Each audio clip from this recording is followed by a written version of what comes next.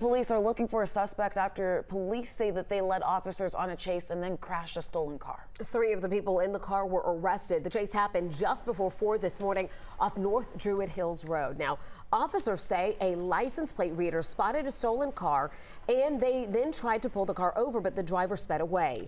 Police say the car then crashed near the intersection of Buford Highway and North Druid Hills. It caught fire and 4 people ran.